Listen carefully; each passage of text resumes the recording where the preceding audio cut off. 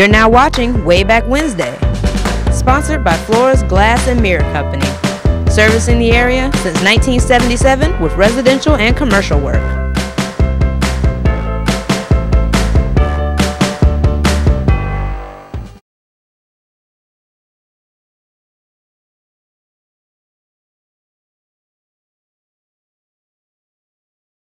Friends, and welcome to another episode of Wayback Wednesday. I'm your host, Randy Adcock. So glad you could be with us tonight. We've got a lot of ground to cover tonight. Got a hodgepodge of pictures and headlines and newspaper clippings, and we're going to get to all those shortly.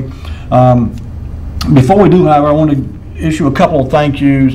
You know, I've said before, but many times in fact, that this show wouldn't be anything without you, the viewer. And you know, that rings true every week. For those of you that call in and share your memories or share your thoughts about a given topic, to those that text me or email me during the week and share ideas or share pictures, and that happened this week. And also those that send me messages and kind of give me some background, a little more information about some of the topics that we've had on some shows. And that was the case this week. I got a really nice message from Mr. Don Bullock, who shed some light on the picture. If you remember last week's show, we showed a couple pictures, and there was a question that arose about a couple of clubs, the Tar River Boys Club and so forth. And I made the comment that I had never heard of some of these clubs. And so I'm just going to read to you. This is from, like I said, I got this nice message from Don Bullock, and he really kind of filled in. Also, he told me a little bit about, we mentioned Bernard Taylor Motors car dealership here in town in last week's show, and I didn't get around to mention it then, but that was actually a Nash dealer, and Don mentioned that too. But anyway, this is a nice little letter or message that Don sent me, and I'll read this to you now. It says, Bernard Taylor was in the oil business, and after the war, when they started producing the Nash automobile, he became the dealer for a short period of time. He and his wife Lucille lived on West Thomas Street and had one son, Bernard Jr. In the early 1940s, there were 2 fraternities and 2 sororities at Rocky Mount High School. This is the second part of the topic. We were talking about the club and so forth. But he says there were 2 fraternities and 2 sororities in Rocky Mount High School. The TNT, the DTD, the SDA, and the ADS. But about 1945, the school board outlawed them. So these were basically just not formal clubs that you would think about as an officially recognized club. They were more just clusters of young people, young boys and girls in high school. And in 1945, Don says the school board outlawed them. And it said the TNT and the DDT were brother-sister organizations, as were the SDA and the ADS. TNT and DDT rented a room we called an office on the upper floors of the then Planters Bank building, where we met weekly, and I have no idea other than talk teenage junk. Being outlawed, the popularity waned, and they finally went away. About 1947 or 48, a group of high school boys got together, probably while camping out or swimming at or near the train trestle that's near the city lake, and called themselves the Tar River Trestle Boys, later changed to the Tar River Boys. It was just a social club that sometimes had dances or other social events. Remember, at that time, a small local band could be hired for a few $100s a night. So, first of all, thank you, Don, for filling in the information for us. And you know, as kind of a sideline to that, I've during the research for tonight's show and others as well for that matter, I've come across several clubs that used to be in existence in Rocky Mount. If you remember here a few weeks ago, we talked about Carlton Noel's wife, who was a socialite, for lack of a better term, and she was a member of several clubs that really had her hands in a lot of different things, from music to arts and different things. So anyway, there were a lot of clubs that kind of came and went over the years, and there are some clubs now that I've run across that no longer in existence, and we'll get to some of those shortly too. I also got a message this week from Scott Warner, and Scott sent me a really nice message too, and I'll read a little bit of his message. It says, "Hi Randy, I watched your show on YouTube earlier, and I thought I could help with the mystery." He's referring to the mystery about the building on the Emerson Shop grounds out there. It says the attached photo was taken by Doug Riddle when he worked in Rocky Mount. I believe it's the mystery building in the mural, and I believe that the term markup is correct. IRC referred to signing up for routes. I suppose it was like how USPS mail carriers bid on routes. Anyway, I'm guessing the building was some sort of administrative office. Doug Riddell wrote a magazine article called "Now That Was Railroading," and it was about Tom Edwards of Rocky Mount. I believe that the woman who contacted you is Mr. Edwards' daughter or granddaughter. Here he's referring to Miss Joyce Dantzler. Joyce contacted me and wanted me to come down and look at the mural at the Rocky Mount Train Museum at the train station down there and see if I could provide any additional information, history, or so forth on the image, the building, excuse me. The building was painted, if you remember from last week's show, it was a painting that was done that had a picture of the building and a train in the foreground. And actually, that painting was done from a photograph. And so anyway, long story short, he says that Doug Riddell took some pictures, and I think we may not have those pictures tonight. I do apologize. I realized when I got here tonight, when I reached my pocket to grab my flash drive that I normally bring our pictures in, I didn't have it. And so I immediately called my son and asked him to bring it to me, and I'm hearing some echoes in the control room that I think we might still not have the right flash drive. So we may not have these pictures tonight, and if we don't, I do apologize. We'll try to make do without the pictures tonight, but in any case, it's always good to hear from the viewers, and as I said, I want to thank Don and Scott Warner both for sending me this information. And if we don't get to the pictures tonight, well, I promise you we will get to them next week. And I apologize again. It's sounding like from what I'm overhearing in the control room that we still don't have the pictures here that are prepared for tonight's show. I think the flash drive in question is still stuck into my computer where I copied them early tonight when I was getting ready for tonight's show. I also got a nice message today, in fact, from Miss Dean Mosley Jackson. Her family owned the Mosley Motel, Shady Lake Motel out on 301, and she sent me a nice picture, and again, it's on that flash drive of all the other pictures, so I may not get that on the show tonight either. If not, I promise next week we will. And so that being said, what we're going to try to do tonight in lieu of having the pictures, I ran across a neat article, and I'm going to read this because it brought back so many great memories for me. And it actually covers a span of about 25 years, from 1935 to 1959.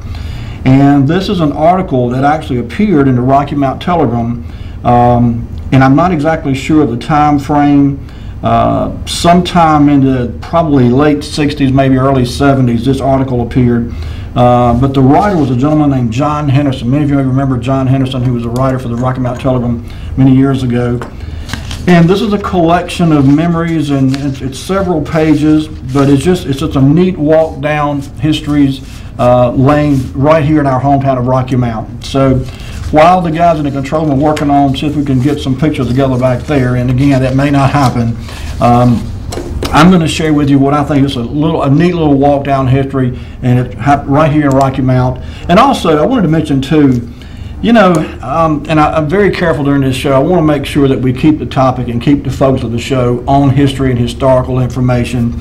So I try to, at all costs, avoid delving into politics or those kind of areas that can sometimes get kind of muddy, if you know what I mean.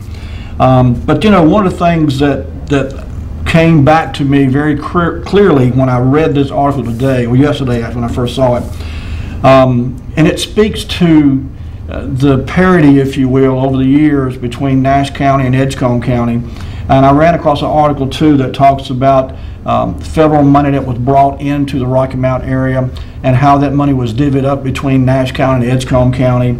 And you know, we did a show a couple of weeks ago about when the county line was moved from down by Rocky Mountain Mills over to the railroad tracks. And there's been a bit of misinformation, for lack of a better term. I don't want to accuse anybody of anything intentional. We just say of some misinformation being put out, that ever since that happened, Edgecombe County has been lacking in some way. The Edgecombe County has not been able to grow and experience the same kind of growth that Nash County has.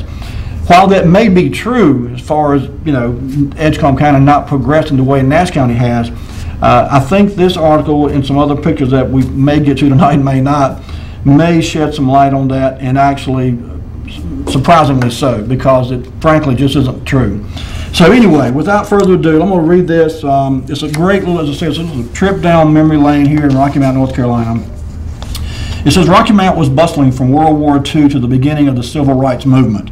Tobacco and textile industries were thriving. Rocky Mount Mills, a historic cotton mill, was in full swing. Downtown retail businesses were packed with customers as Railroad's Emerson shops employed more than 2,000 people.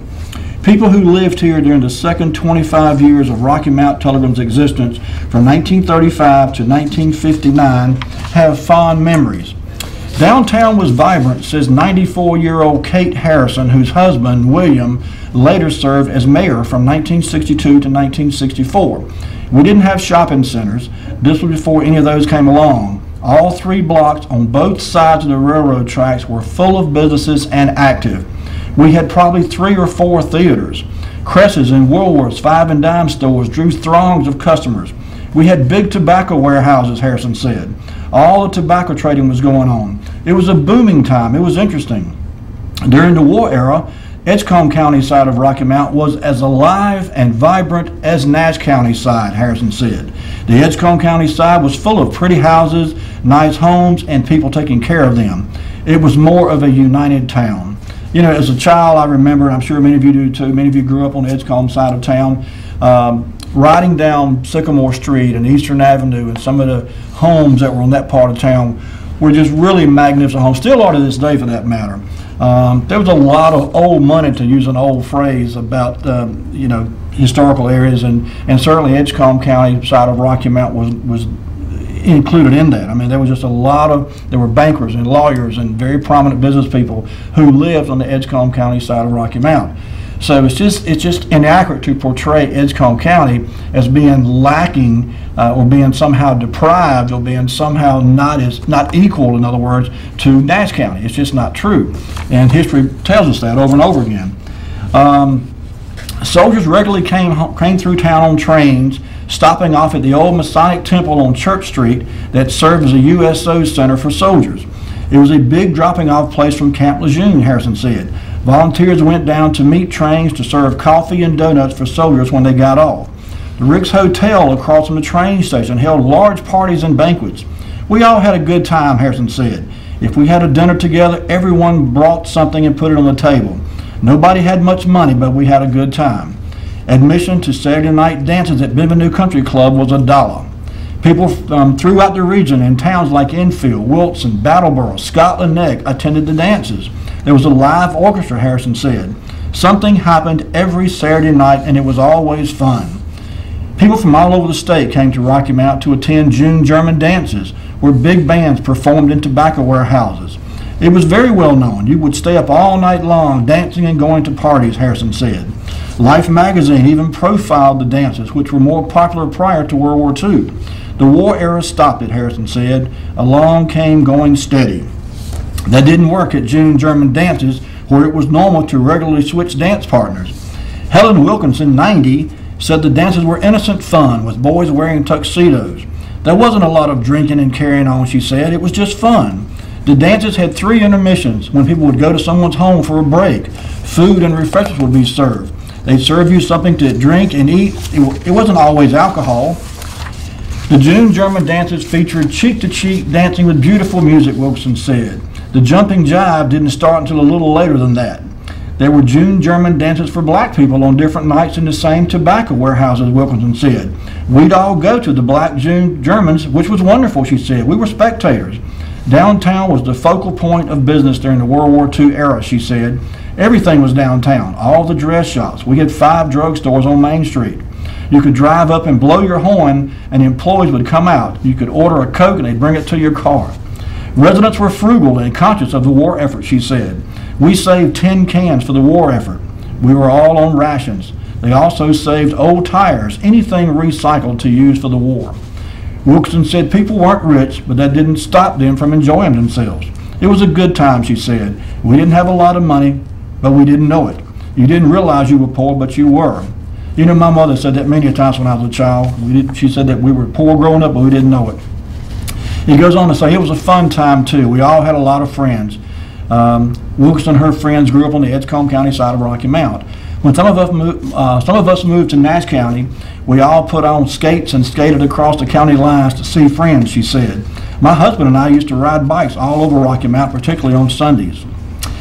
It goes on to say that the railroad and its Emerson shops were at the heart of the city's economic vitality during World War II, said Bill Kinchelow, owner of Wildwood Lamps and Accents on Paul Street. A few blocks away is a building that once housed Emerson shops, a bustling train car repair and service station for the Atlantic Coastline Railroad. From the 1930s through the 1940s, the railroad shops employed about 2,200 people. Kinchelow has fond memories of the busy shops and the numerous businesses that sprang up to serve railroad employees, who at the time were among the better paid in the area. The Emerson shops closed when the trains no longer had to stop in Rocky Mount for coal and water. In the late 1940s and early 1950s, they rapidly switched from steam to diesel locomotives, and trains would run farther without service. Kinchelow said the railroad is what put Rocky Mount on the map and played an integral role in the city's economic growth during both World Wars and through the 1950s. Okay, we're almost at the end here. There were side tracks that went to tobacco warehouses, Rocky Mount mills, and other places, Kinchelow said. There's a lot more continuous activity on the tracks, plus a whole lot more passenger trains. We had north-south trains, principally from New York to Florida. They all passed through Rocky Mount. But then there were local tracks that went to Norfolk, Plymouth, Wilmington, Fayetteville. There were lots of passenger trains. The Emerson shops were a major employer, Kinchelow said. The tobacco industry may have had more total employees, but as far as one corporation, I'm sure the biggest employer by far was the Emerson shops in those days. Many products were delivered to businesses by train, including furniture to his family's business, Bullock Furniture Company, on the corner of Western Avenue and Main Street. Furniture damaged during delivery would be repaired at the Emerson shops. They had a woodworking shop where they could repair the finest piece of furniture, he said. Kinchelow said railroad cars delivered coal to the former Rocky Mount Power Plant, which is now the home to Chico's Mexican restaurant. There was just lots of railroad activity, he said. There were several department stores. Belts was downtown. There were several 5 and 10 cent stores. Said soldiers came into town often with prized possessions, Hershey's and Heath candy bars.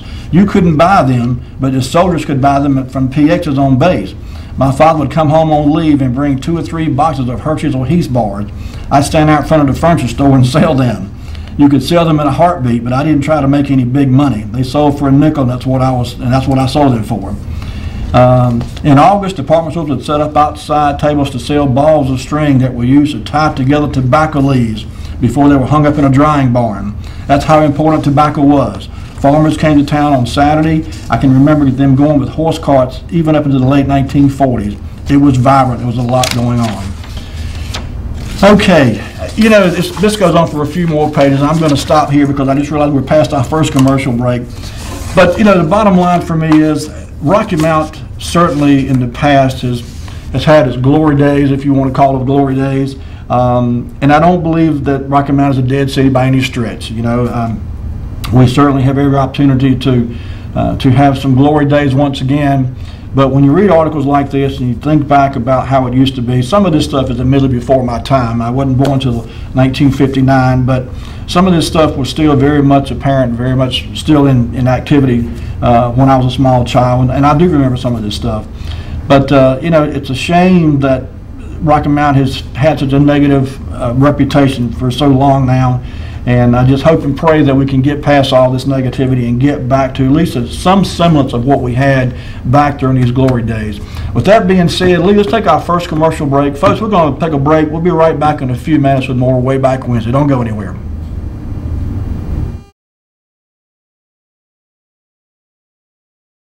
Now watching Wayback Wednesday, sponsored by Flores Glass and Mirror Company.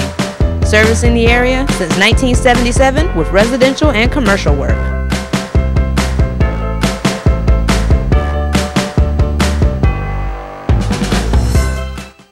I'm Daniel Moss, owner of Cornerstone Funeral Home, and I'd like to invite you and your family to give our family an opportunity to serve you in your time of need. And we offer a full line of funeral services, everything from visitations to graveside services. to cremations on site with a live crematory, as well as a banquet hall to meet the catering needs of our families that we serve. We offer catering service. We offer refreshments prior to visitations and services of our family, and we want to invite you to come and experience the difference here at Cornerstone Funeral Home.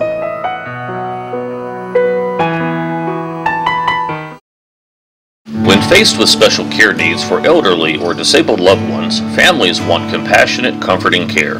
That's Tender Touch Home Care Services' goal, providing the level of care we would expect for our own. With over 10 years of home care excellence, Tender Touch provides an array of services that keeps your loved one at home. From personal care, light housekeeping, errands, and meal preparation, to our private duty care program, which combines all of our home care offerings in one package.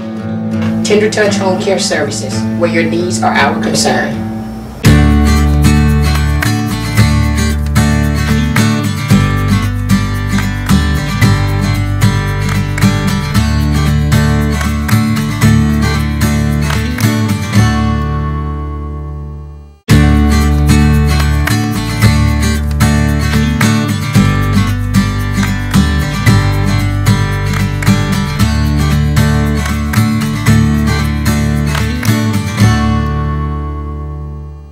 You're now watching Wayback Wednesday, sponsored by Flores Glass and Mirror Company, servicing the area since 1977 with residential and commercial work.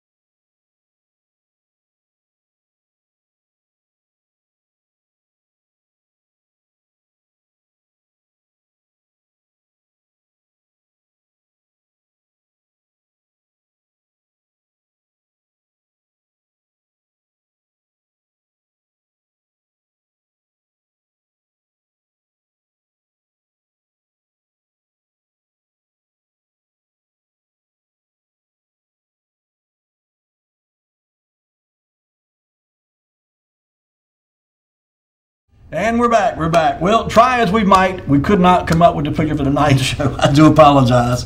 It's entirely my fault. Every week I compile a bunch of pictures and I put them on a little thumb drive or flash drive, and I stick it in my pocket. I bring it out to the station. I give it to Lee, and he plugs it in his computer back there, and he shows all the pictures that I brought in.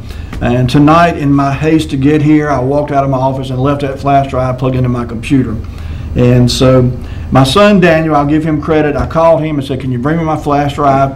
Well, as a matter of fact, I had 2 or 3 flash drives on my desk, and he grabbed the first one he saw, and obviously it was the wrong one. So, but we do have some pictures. Lee just reminded me that we didn't get to all the pictures we had last week, and there was, I don't know, maybe 7 or 8 of those. But before we get to those, during the break, I happen to remember I did bring something else I wanted to share with you, and this really should go along with some pictures that were on that flash drive that we don't have. So I can't show you the pictures, but it actually tells a little bit of history about Tar River. You know, we talk a lot about the railroad and how important the railroad was to the development of Rocky Mount from the early, 1839, I think was when the railroad first hit Rocky Mount, the Wilmington-Weldon Railroad. And then from that point on, it was just, I mean, it was almost like an immediate boom to this area, not only Rocky Mount, but to eastern North Carolina as a whole. And then as the railroad grew and the population of Rocky Mount grew, it was just a bustling time for several decades, from about mid-1800s all the way up through the mid-1900s.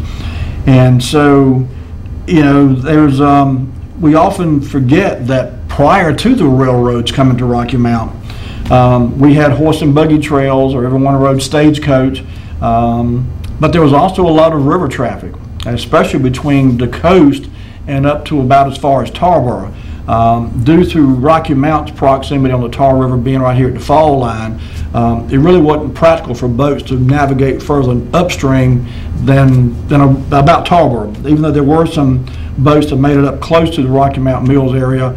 For the most part, it was from Tarboro back down toward the coast that most of the river traffic took place. But you know, some time ago, it's been a few years ago now, there was an old flat-bottom barge that was found over between Rocky Mountain and Tarboro in the Tar River when the river was very low. It had gotten uncovered, I guess, currents shifting and so forth. And I went out there. In fact, I think my wife and my son went out there and looked at that. You could see it standing on the bridge, looking down the river. You could see, not very clearly, because it was, like I said, it was basically a collapsed hull of a boat, but you could still see the outline of the boat there in the sand. And there was just, you know, kind of a flashback to a time when there were flat-bottom paddle boats up and down the Tar River. And so this is an article that's called Riverboats of the Tar River, and it's subtitled Forgotten Places and Boats, and it tells a little bit of story about the boat traffic up and down the Tar River. It says roads were generally poor in Edgecombe County until well after the Civil War. The railroad didn't come to Tarboro until 1882, in part because the Tar River was navigable as far upriver as Tarboro. Steamboats did a thriving business transporting cargo and people. On January 27, 1962, the January 27, 1962 edition of the Daily Reflector carried an article that follows about a trip down the Tar River in 1888. So this article was from 1888, and it appeared in 1962 in an edition of the Daily Reflector. Okay, it says, about the turn of the century, when railroads began to come into the county, the day of the steamboat of the Tar started to fade, and along with their going out of the small landing places that owed their existence to the steamboat began to lose their significance, and in some cases their identity.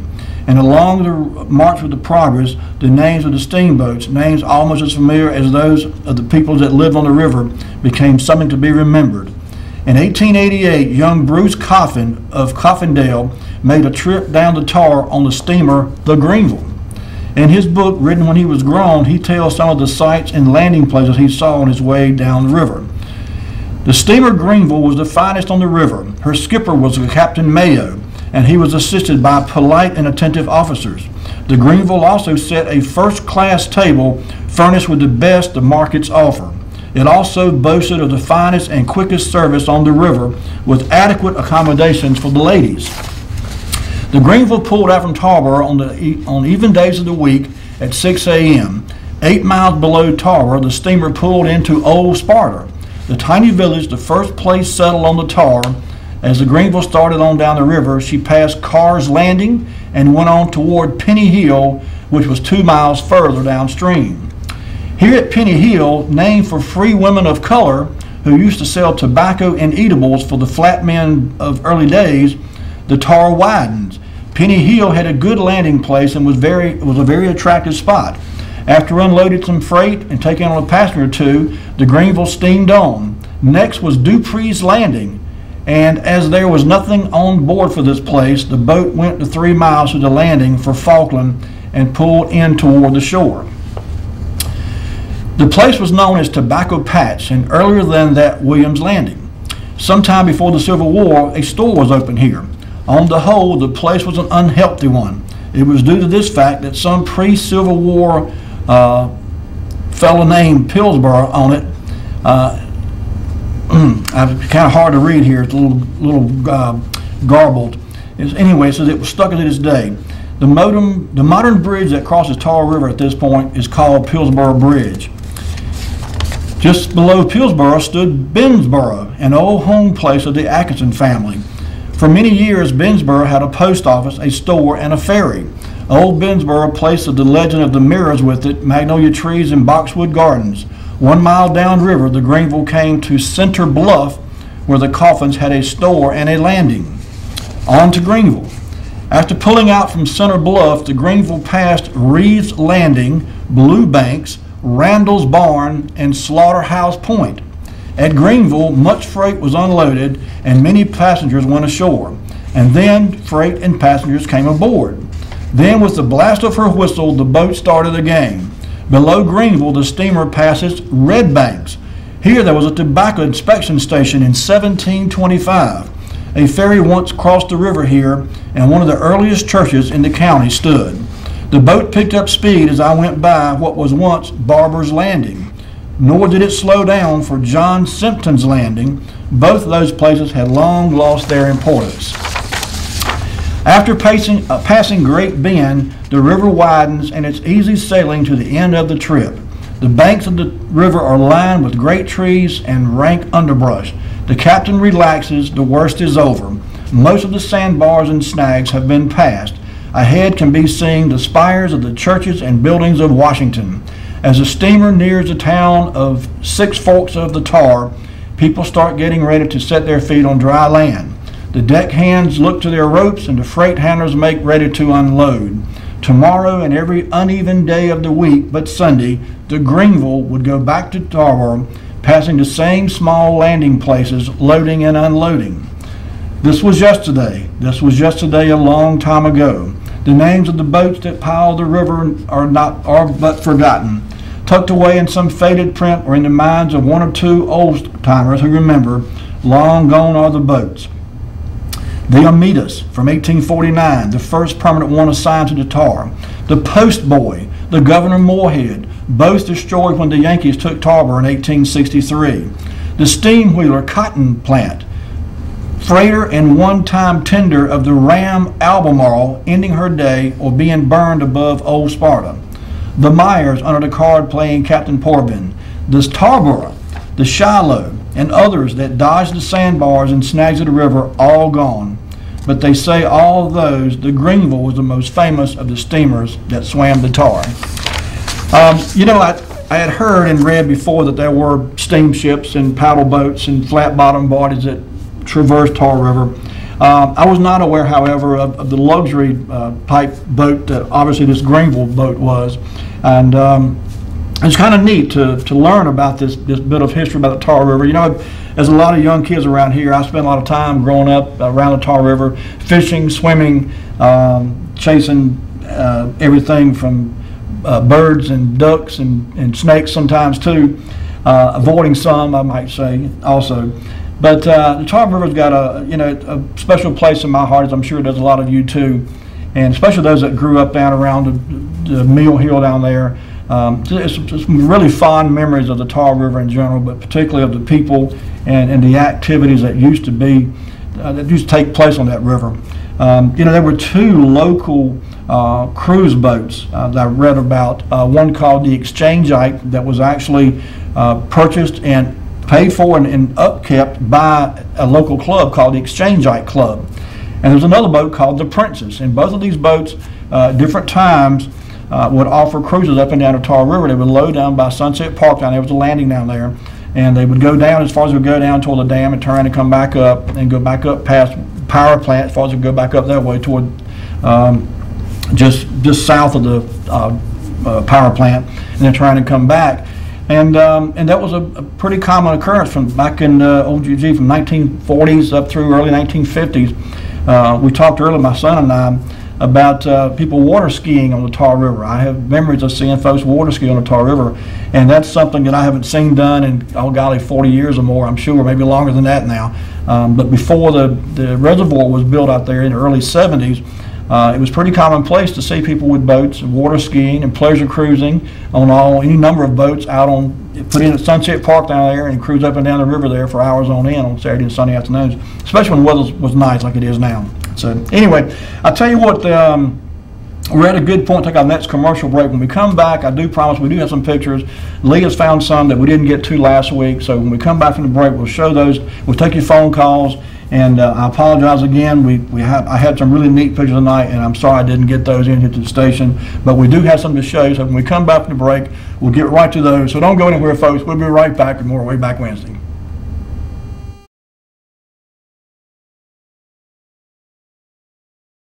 You're now watching Wayback Wednesday, sponsored by Flora's Glass and Mirror Company, servicing the area since 1977 with residential and commercial work.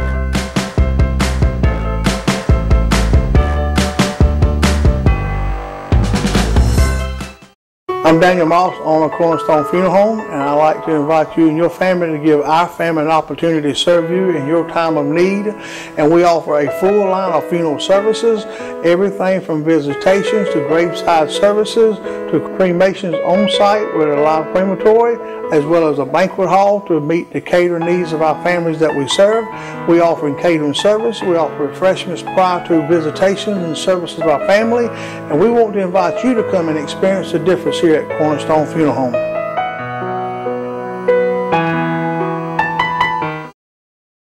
When faced with special care needs for elderly or disabled loved ones, families want compassionate, comforting care. That's Tender Touch Home Care Services' goal, providing the level of care we would expect for our own. With over 10 years of home care excellence, Tender Touch provides an array of services that keeps your loved one at home.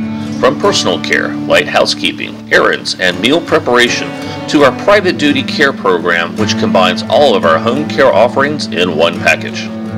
Tender Touch Home Care Services, where your needs are our concern.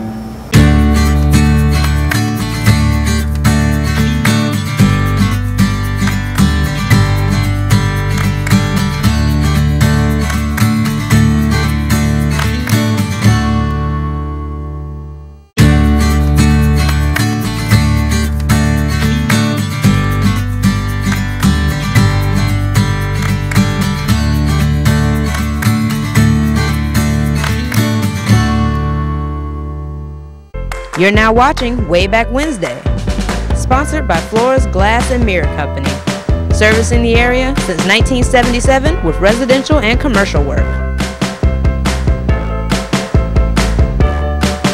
And we're back, folks. Watching Wayback Wednesday. We so far tonight have not shown any pictures, and that's entirely my fault. I do apologize.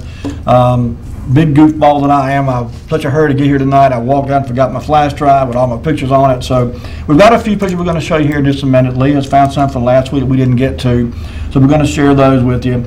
During the break, I had a caller to call and ask me, did I know anything about a boat that was found? She thinks it was last year sometime. Supposedly a couple of local farmers maybe found it in some woods. She thinks it was some kind of metal boat, aluminum maybe.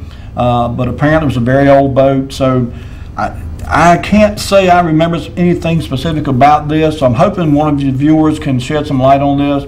But somewhere, I guess somewhere around Brattleboro, this area out here, there was this boat that was found in the woods, maybe in a ditch or a ravine or somewhere in the woods. But if you know anything about this boat that was found, or remember hearing a story about it, give us a call. 407-1111 is the number. And I'm sorry I don't have any information on it, but maybe one of the viewers does, and if you do, give us a call. We'll share it with the rest of the viewers. Before we get to the pictures, and I had really and truly some really neat pictures tonight that we'll get to next week, I promise. But I had some really neat pictures of the Tar River and boats that were on the Tar River in years past. And so one of the main things of tonight's show was going to be, as you can tell obviously, was the Tar River.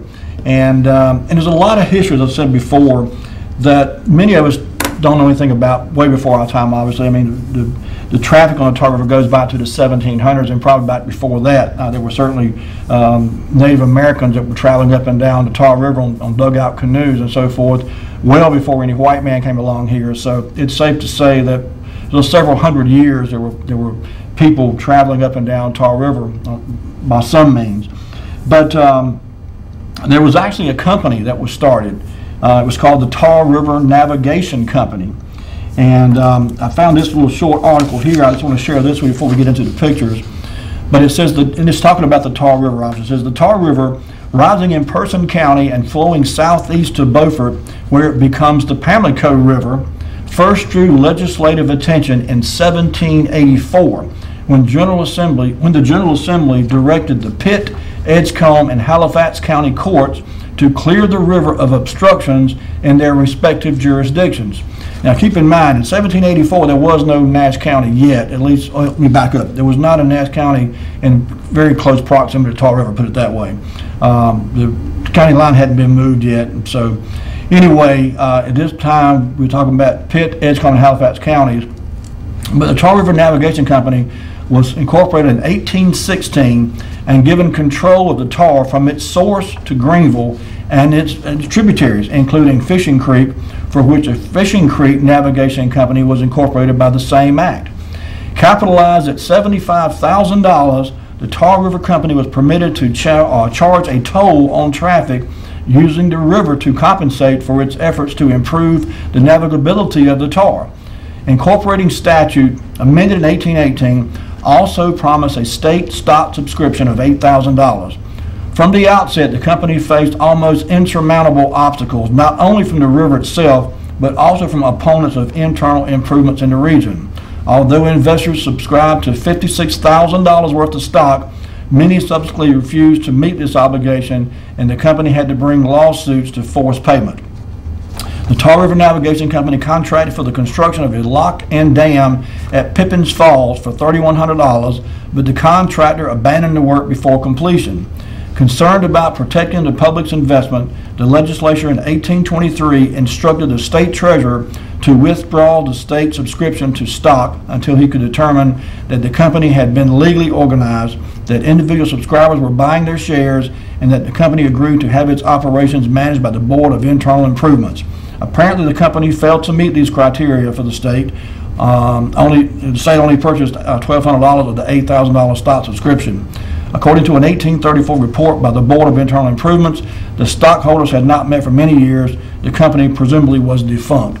So there was at one point a Tar River Navigation Company that was tasked with trying to keep navigation open along the Tar River, certainly through Halifax, Pitt, Edgecombe counties, as the Tar River meandered its way through those counties headed toward the coast. That was a tall order, obviously. You know, if you spend any time on Tar River, you know there are parts where it's really, really shallow, other parts where there are large boulders in the middle of the river. I know out here by Sunset Park, for example, we used to go swimming out there at a place called Flat Rock, and when the river's low, you could stand out there just about the middle of the river and ankle deep with water if you stand on one of those flat rocks. You might step off into a 6 or 8 foot depth, but there's huge boulders just below the surface out there, and it's that way throughout a good deal of the Tar River. If you know the channels, you can boat along pretty easily, but you got to know those channels. But the point is that there's a lot of obstacles to keeping a river like the Tar River open for navigation, and certainly it, in this case, just wasn't feasible for this business, and they eventually folded up, went out of business. So, all right, so I mentioned we got some pictures. We don't have many, and that's my fault again. I've apologized for this, I know, but I just feel bad that I didn't bring the pictures that I meant to bring. But Lee's going to save the night for us anyway. So Lee, I'm not sure where we're at. I don't even have my list from last week. So I think these are all from the Albert Rabel. Okay, first of all, this is the picture that Scott Warner was referencing, and he sent me some pictures that were actually pictures of the, and I mentioned last week, this was a painting right here. And this was done by some students at Nash Central High School. And Joyce Dancer, the curator at the Rocky Mount Railroad Museum, contacted me and wanted some more information about that building. And she referred to it a couple times, and it sounded like she was saying either mock-up or mark-up building. And I searched high and low, could not find anything referencing either mark-up or mock-up. But as I said earlier, Scott Warner sent me some pictures. He had talked to a gentleman, Doug Rydell, and had a little bit of history on the building. And so we do have, and I'll get those in next week, I promise, we do have some actual photographs of that building. We're not exactly sure when this picture that this painting was made from was taken, and the pictures that I have are not the same image because it's just a picture of the building itself, not with the train there in the foreground. But in any case, this is what kind of prompted a little bit of investigation, and I had some really neat pictures too, and again, we'll get to those next week, of other portions of the Emerson shops and some maps and so forth to go along with it too. Okay, let's go to the next one if we could, Dan.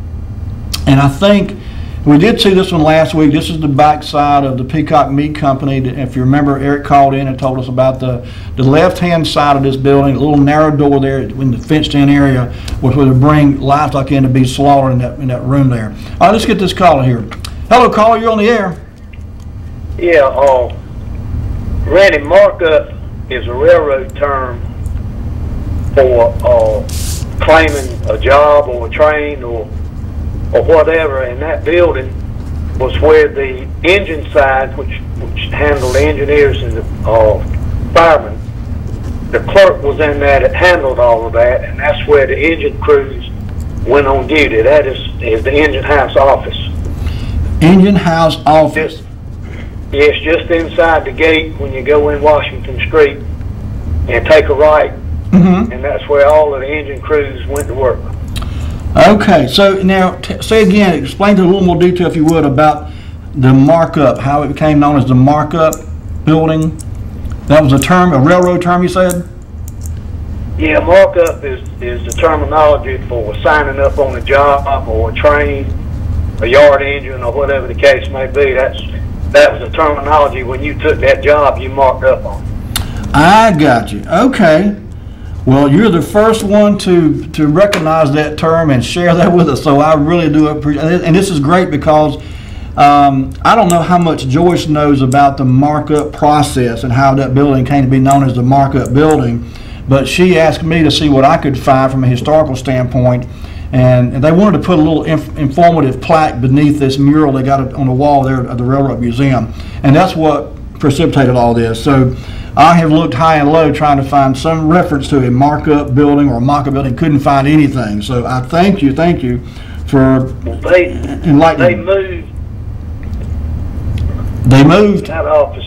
They moved it from that office down to the tunnels at the CO building. Long about 1975 when Amtrak took over. That was kind of a shake-up, and when Amtrak took over, that kind of shook up everything. But they moved that clerk from there to the CO building at the tunnels. So is this building still there, you think, this markup building? I don't know. It's all. So been I never heard it called the markup building, but that's what markup means. Gotcha. On the railroad, and that was the building where it was done. So, but whether it's there or not now, I do not know. It housed the engine house foreman's office was in it, and it's also where the hostler went on duty, which was the people that fueled and took care of the engines and got them ready to go out on trains. And what do you call them again? Hostler? Hostlers, yeah. H-O-S-L-E-R? H-O-S-T-L-E-R. That's another phrase I've not heard before. Okay. I'm learning about railroading tonight, I guess. Okay. Well, they're the guys that put fuel on the engines and sand and take different engines and put them together to make consists to go out on a train. Okay. So they were caretakers for the engines. If you remember, the big fuel tanks were down there right behind that building, and right behind the Emerson shops was the big fuel tanks where all of the diesel fuel was stored, and there was pumping stations down there where they filled the engines up. Right, and the pictures that I did not bring tonight, I've got one picture that's got a picture of that markup building or this building we're talking about, and in the background you can see those huge tanks you're talking about. So I will definitely share those on next week's show. But yeah, this is very enlightening. I thank you for sharing this with us. Yes, sir. I enjoyed it. All right, buddy. Thank you. Have a good night. Yes, sir. You too. All right. Thank you. Okay, that's what this show is all about right there. We learn something every week, and honestly, whether the building was referred to as a markup building by the employees or not, and it sounded like perhaps it probably was not, but now it all makes sense that this building had a function and it had a purpose, and it sounded like 2 or 3 purposes, in fact, for that matter. But I'm so glad that what I'll do is get this information together and get it to Joyce over at the Rocky Mountain Railroad Museum next week with some pictures I've got of maps and so forth. So, okay. All right, then, great. Well, Lee, let's go ahead then. Let's move on to our next picture. And this was another one of these, I think we showed this last week too, but we'll show it again. This is from 1950s, and Al Rabel took these pictures, Albert Rabel. He was a brother to B.D. Rabel. Many of you remember B.D. Rabel here in Rocky Mount. But Al Rabel took a lot of pictures too, nowhere near as many as Bugs Barringer or Charlie Killebrew, but he had a very good eye as well, some very good camera equipment as well. And this picture was taken at the Elks Lodge, a Christmas party for the kids there. And there was some discussion at last week's show about whether or not this was actually a home that the Elks Lodge had, some kind of boarding home or whatever. We don't think it was the Elks Lodge itself, but maybe more so just a home that the Elks kept up maybe somehow and maintained it, and it was like a boarding home, we guess. But anyway, this was a Christmas party that was held at on behalf of the Elks Lodge, I guess you'd say. Okay, another picture here, and again, this is Christmas. These were 1950, 1951 time frame, and same group, same facility, same building, I should say, and same time frame. So, okay, Lee. This is a Girl Scout. You know, both Bugs Behringer and Charlie Killer took a bunch of pictures of Scouts, and Al Rabel did too. In fact, this is don't know who this young lady is. She was identified as Girl Scout in a uniform with the American flag there. But this again, these with the dark background were all Al Rabel photographs. Okay, Lee, let's go to the next one then. And these are Boy Scouts, and you can see the old canvas tent there. They're unraveled it and fixing to put stakes in the ground, and I don't know who these young fellows are here, but as a former scout myself, I can attest to the fun that was often associated with going on camping trips with the Boy Scouts. I had some of the best times of my life going on camping trips and camperies and so forth with the Boy Scouts as a young tyke, and it's a good way for a young fellow to spend some time. All right, Lee, let's go to the next picture then. And this is the man. This is Albert Al Rabel himself with his camera. You can see this is from, again, in 1950s. Kind of reminded me of Danny Thomas a little bit in this picture here. For those that remember Danny Thomas, can you zoom in a little bit, Lee? Just kind of get a little bit closer look on his face. Nice looking fellow there. Obviously, that camera was a fairly nice camera too. I don't know anything about camera brands or models, but he was a very young man here, obviously, and but he did. That camera took some very good pictures, and I think this is the last one in this grouping of his pictures. And I'm not sure, is there anything beyond this, Lee? Red band, flower. Okay, we got a couple ads that I found. Yeah, we'll go ahead and bring those up too, if you would. These are just ads that I pulled from the Rocky Mount Telegram. This one here is just an advertisement for Red Band Enriched Flour, and I can't say I remember this particular brand. Maybe some of you do, but it was a pretty good size ad, appeared in the Telegram. And again, these are all from the 1950s. Most all these pictures were taken from 1948, 49 up to like 51 or 52. And there may be others that Al Rabel took, but this one collection spanned those 4 or 5 years. Okay, Lee, what's next? Okay, here we go. My old place of employment. I worked for Mr. Flake Chipley when I was in high school, but 118 North Church Street was the location of his lot, and at this time, in the 1950s, before he sold Mercury's, he was a Renault dealer. And when I worked there in the late 70s, well, I was about mid-70s, 74, 75, I worked there, and we still had up in the what we called the loft upstairs, bunch of old Renault parts. In fact, I bought a Renault from Mr. Chipley that a gentleman had brought in to have it worked on, and had so many bad parts that the man didn't want to fix it. When he found out what it was going to cost to fix it, he didn't want to fix it. And so I bought the car and ended up getting it running and drove it for, I don't know, a year or so before I sold it myself.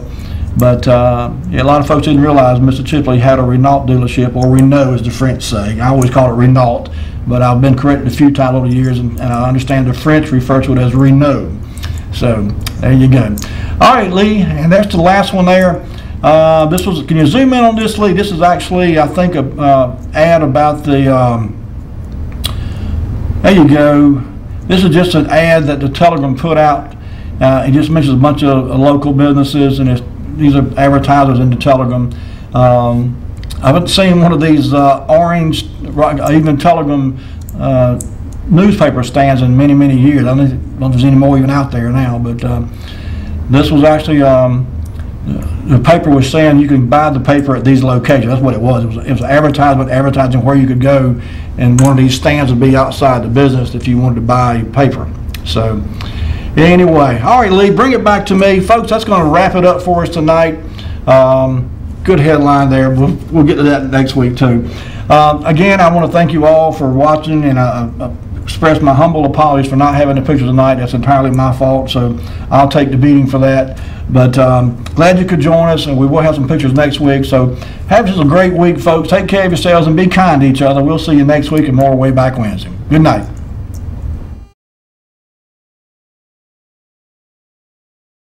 You're now watching Wayback Wednesday, sponsored by Flora's Glass and Mirror Company, servicing the area since 1977 with residential and commercial work.